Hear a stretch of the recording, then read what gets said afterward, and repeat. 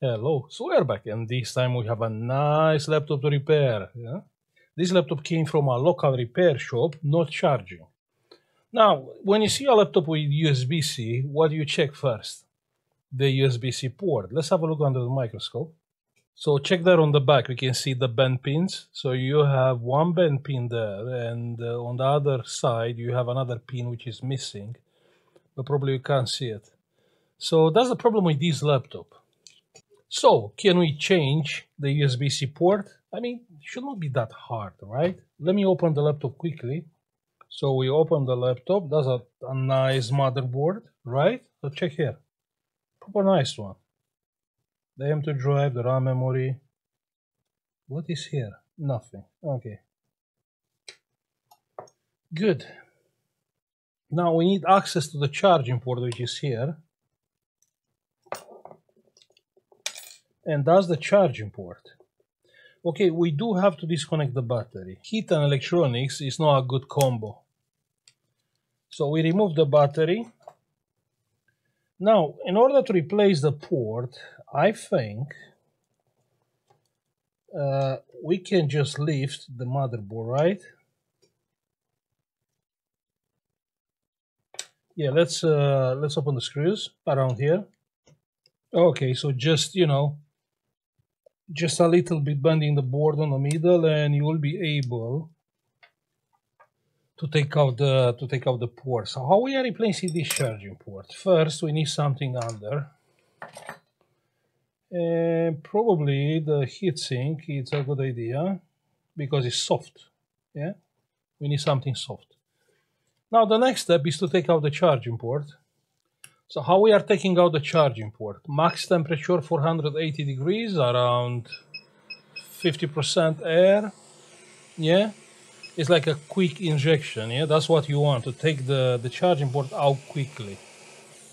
Let me go under the microscope. Okay, so that's the charging port. Let's remove the charging port.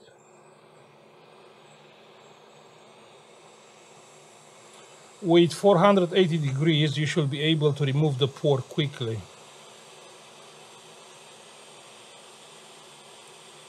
You can see the missing pin there.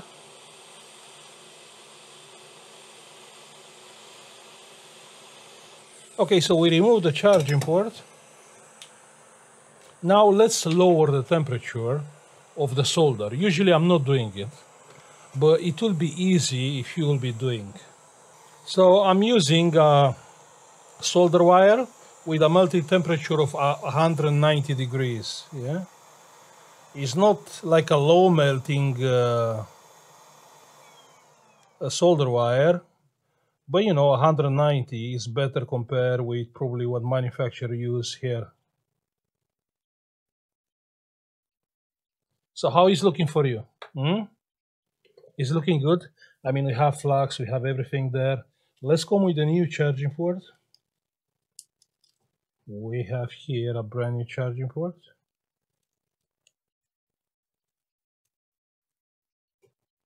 You can buy them from eBay. It's about £5 each. And we have the pins there. Everything is fine, yeah? So how we are soldering the port without actually melting the port? Let's lower the temperature to 380 degrees. 380 degrees. Let's heat up the board. The solder, it will start melting. So now all you have to do, yeah, it is melting. You have to put a port here. You can see?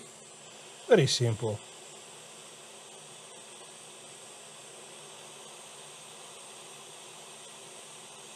Okay, so the charging port, it's on place. Yeah, it is, but it's pushed by the heatsink. The heatsink from the back. Okay, no problem. That's not a problem. Let's use some flux. Yeah, that's the moment where actually you need some flux. I'm gonna use my Wharton flux.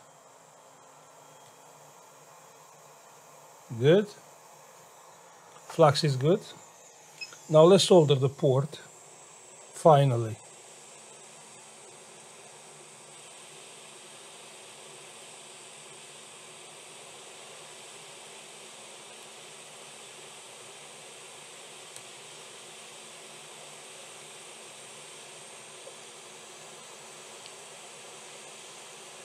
So check there.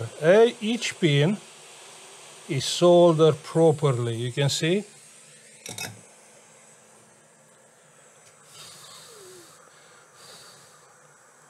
Good. Now let's do a little bit of rework here. You can see.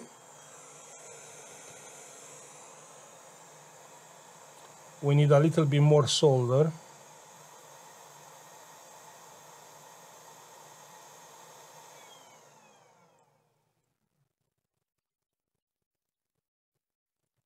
You see the solder is not getting onto the port, but just, hit it and it will do it.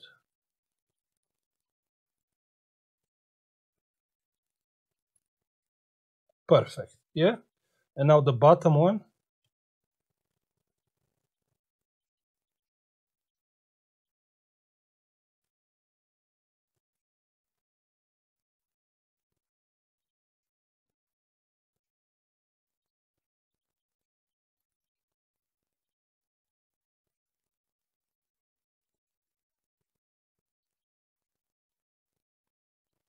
Perfect. Eventually you can use some solder here. Now we can clean it.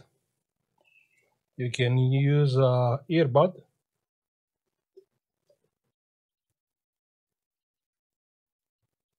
It's not need for clean, but just to make it nice.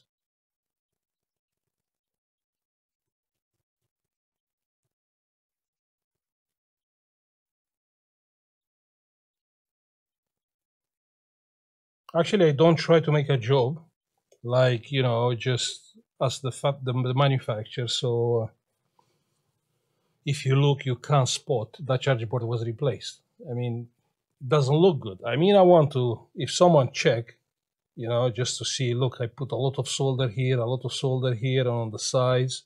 I mean, I really try to go like an extra mile for the customer. Good, now let's put the board back.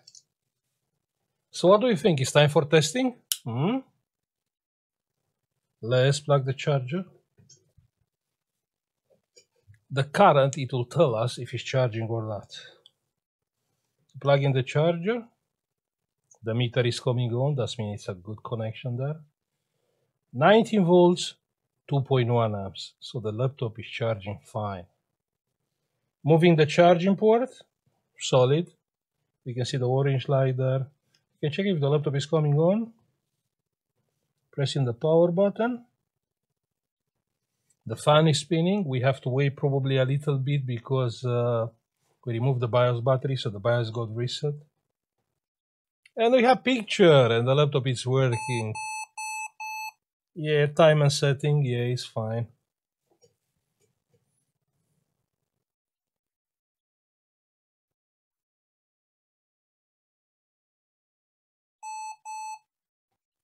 Press F1, no, escape to continue. Escape. Why the keyboard is not working? Escape or F1? No, it's not working.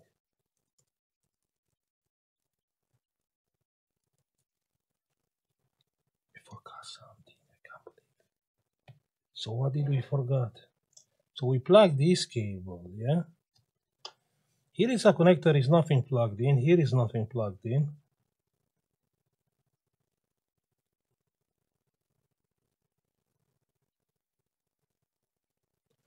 Don't tell me the keyboard is plugged on the other side of the motherboard. Don't tell me that, really?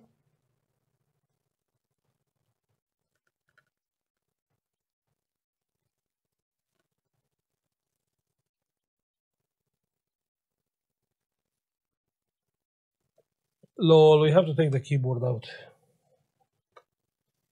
Okay, so we slide the keyboard. Now let's leave the keyboard. Lol, the keyboard was unplugged. I can't believe I forgot about the keyboard. Yeah, it's my fault. I forgot about the keyboard.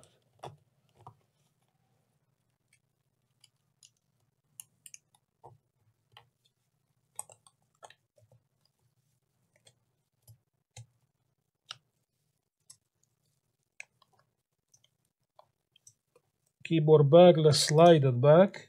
It is slided back. Let's put the screws.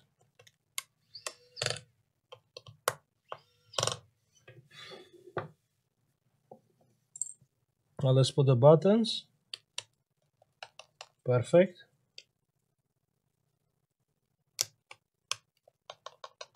Perfect. Now let's test it. Let me plug the charger.